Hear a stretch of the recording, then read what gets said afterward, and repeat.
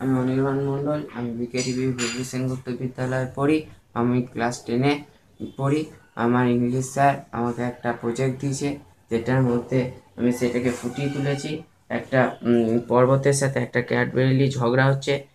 পর্বত বলছে আমি সব থেকে বিশ্বের মধ্যে বড়, একটা কাঠবিড়ালি বলছে আমি সব থেকে বড়।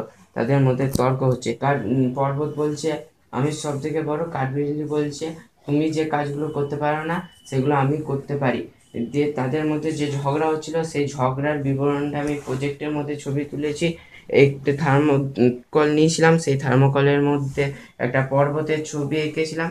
পর্বতের মধ্যে চোখ, নাক, মুখ সবই করেছি। আর কাঠবিড়ালি একটি এঁকেছি, তার মধ্যে চোখ, মুখ সবই আছে। একটা তারপর এগুলি শোপিসগুলি আমি কিনে এনে দোকান থেকে কিনে এনে সেগুলিকে বসিয়ে দিই। আর একটা গাছের ডাল কেটে সেই গাছের ডালটাকে তৈরি করে শেপ দিয়ে একটা রং করে দিই। আর এগুলো আমি উলের যেগুলো রাখি তৈরি হয় সেই রাখি তৈরির ইয়েগুলোকে কেটে সেখানে বসিয়েছি। আর এই ফুলগুলিকে আমি প্লেন উল পেপার থেকে কেটে সেগুলোকে বসিয়েছি। আর এগুলো প্লেন গাছের যেমন হয়। আচ্ছা, তুমি কারো সাহায্য নাওনি তো, নিজে করেছো তো? হ্যাঁ, আমি নিজেই করেছি, তো নিজের কিভাবে বুদ্ধিতে কাটলে করে। এটা?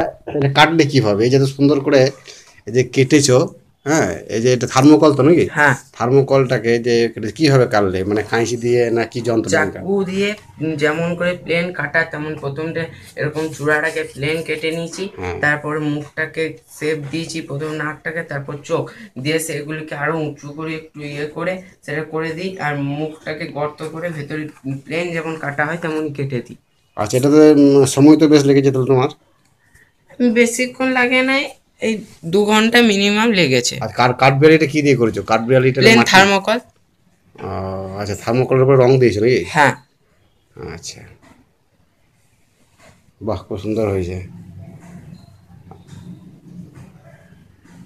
এটা কোন ইয়ে? এটা তোমাদের ফেবেলটা, মানে ক্লাস 9, 10-এর 10, ফেভেল। 10-এর যে ইয়েটা আছে? হ্যাঁ, ফেভেল একটা কাঠবিড়ালি এবং একটা পর্বতের মধ্যে যে একটা ঝগড়া বাহ, খুব হচ্ছিল সুন্দর তার হয়েছে। সুন্দর একটা